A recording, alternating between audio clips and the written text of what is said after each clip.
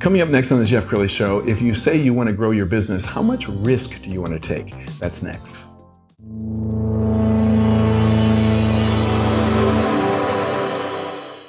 Many are predicting that the worst is yet to come, which is unfortunate, said one person here.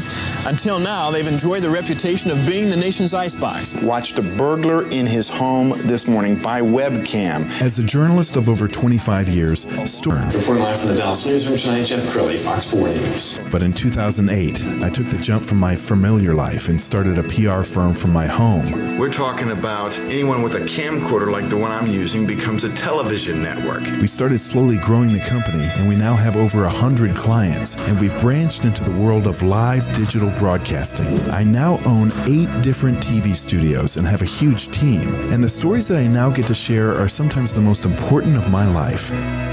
Life has a funny way of coming around full circle. This is the Jeff Crilley Show.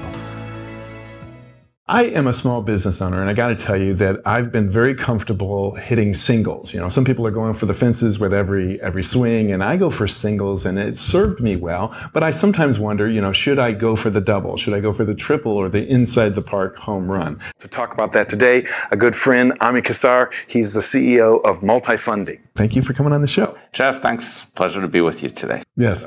Well, I should brag on you because Ami and I worked together for a few months back, and just a joy. And one of the few people that I can text at 6 in the morning, and he's already been up for 3 hours. So you are a small business guru, and you work with businesses from all over the country. This is how I grow my business, and how much risk do I want to take? I'll let you take it from there. Sure. So, Jeff, let me ask a question with a question. Sure. So if you were to, you're a small business owner like me, and if you were to be given a gift today, you had to invest it in your business or the money was going to go away, what would you do with it? That is a wonderful question. I might start using that on other people that I'm talking to. So what would you do with it? What would I do with it? I think I would probably open up Houston or open up Austin or San Antonio. There needs to be another one of these in another Texas city. So why aren't you doing that? Let's see. Hey, whose show is this? You invited me on. That is a very good question, and I think I'm going to give some more thought to it, because that to me that's going for either the fences or at least the double. Yeah. So again, if you're going to use debt, and maybe you have cash flow to do it, or maybe it doesn't matter, but if you're going to use debt, the first thing to do is to use it responsibly. Yes. I don't like people using debt just, oh, let's go borrow money and have fun, or go buy a yacht, or do this. That's not how it works. But the SBA is one of the best kept secrets in government. So you could borrow $350,000 if you wanted to, and you would have a monthly payment of around $4,200 for 10 years. Wow. Okay.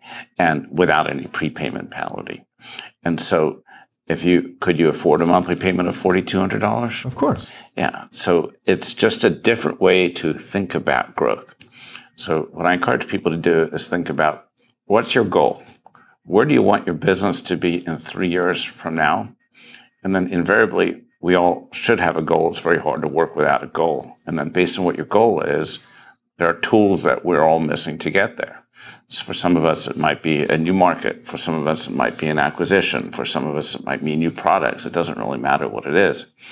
And then what's your plan to get there? And what's your financing plan to get there? And financing strategy is offense and defense. Absolutely. Let's talk a little bit about the pandemic, and we're going to show an Inc. magazine article that you authored. The pandemic has given your business a chance to pivot. Don't waste it. Let's talk about that article. What did you discuss in there? Sure. So the basic idea is that, there's two ways to look at all this change and all this chaos around us.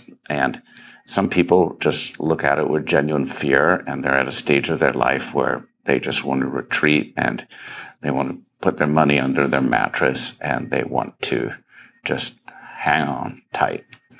There are other people like me who see this as opportunity. And we will say, all this change creates opportunity. Now, how are we going to take advantage of it? And it's the opportunity to pivot. It's the opportunity to evolve. If COVID taught me one thing, it's about working smarter, not harder. And so what's our plan going forward? What are the opportunities that COVID has created for you and your business? and how are you going to take advantage of them. Absolutely. So we're going to also show a video of you on Channel 8 not too long ago. You get calls from all over the country giving advice to the public. Do you think there's a lot of misconceptions about debt? I mean, we're kind of taught that debt is scary, don't go into debt. And you're saying that in the right circumstances, debt can be a very smart business move. So debt can be scary, and never run into debt. And especially if it's too good to be true, just don't do it. Okay. But debt used responsibly can be an incredible tool to grow. Of the Fortune 500 companies, I think there are 5 who have no debt on their balance sheet. So sometimes early on in our businesses, we are afraid. We take all the risk. We sell our firstborn because we have no choice, right? And then hopefully we get through those painful first few years, and you take a breath. You're like, I got this now. But actually, that's the time, once you've got it and you've figured out the formula, that's the time to put the fuel on the fire and to expand it and to blow it out. And that's when it's probably time, and actually a good time, to borrow money so you can grow faster. Well, let's talk about your best-selling book you came out with a few years ago called The Growth Dilemma. We're going to put that on the screen, and I'm told that you're thinking about another book, which I'll let you talk about. But give us a takeaway from The Growth Dilemma. Sure. The core idea of the Growth Dilemma, which I think is a good question for everyone to think about, is I gave you a gift of $1 million today, and you had to decide where to invest it in your business or a mutual fund of your choice. Where would you put the chips, and what would you do with it? So would you put it all in your business? And then where would you invest it in your business? If you would put none of it in your business, maybe you're in the wrong business. But instead of just flipping the question, the money's there. Sometimes people's biggest excuse is that they don't have the money. Although often if you have a good strategy, the money is the easiest thing to solve for. So the money's there. Now, where are you going to put the money, and how are you going to do about it? The book goes through 10 or 12 vignettes of different entrepreneurs and how they answer that question, and gives you a framework to think about that. And let's talk about the book that you're working on now. Sure. So in the pandemic, we helped tens of thousands of people, just advising them and mentoring them and coaching them through the PPP and the EIDL and the Main Street Lending Program and all the different programs. And we were almost forced to come up with a community site, which is going to soon be rebranded amisites.com, where I write a daily blog post, and that was our way of disseminating information. And a lot of that came also to be, some of it was tactical information about the different loan programs, but a lot of it were also ideas, suggestions, motivation, just things to do when you're in a crisis. Yeah, you're also an amazing speaker. In fact, you're in town to speak to EO, and we'll talk about that in a minute. But let's go ahead and show your sizzle reel. My name is Ami Kassar. I'm the founder and CEO of MultiFunding. What we do is work with business owners and entrepreneurs like you across the country. 8.5 years ago, I lost my big, fat corporate job. I got fired by the bankruptcy trustees on a Friday. On my way home, I went to the bank and deposited a check for my full home equity line of credit. I then went home and told my wife what I did. And I started my company, MultiFunding, on Saturday. And what we do is, as we work with business owners to help them get loans, it was a complete bloodbath for the first year. It took 9 months before we closed one loan. And now we close about 3 a week, and we do it around the nation.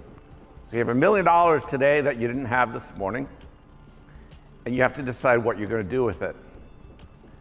You can choose to put all of the money in your business, invest that $1 million. You can choose to put most of it in your business. You can invest to put just a little bit of the business and most of the mutual fund, or all in the mutual fund. Go ahead and answer with the polls. What would you do with the money? And we have about 30% of the people who are going to say they believe in themselves so much, they're going to put all $1 million in their business. If you think about it, if we each took $20 out of our pocket as a business owner or entrepreneur, there are one of 3 things we can do with it. We can spend it, go buy a nice bottle of wine tonight at dinner, although I'm not sure $20 will get you too far. We can reinvest it in our business, which we often do without realizing it. Even though we might not get as big of a return, whenever possible, we should be taking some chips and putting them on the side to invest in something else. if you really could get 20, 30, 40 or higher % returns on the investments in your business, why wouldn't you go borrow money at 6, 7, 8% and use leverage in a positive way to get that done? Wow, I need to come hear you speak. And you're speaking today to our EO group here in Dallas, Entrepreneurs Organization. That's how we met.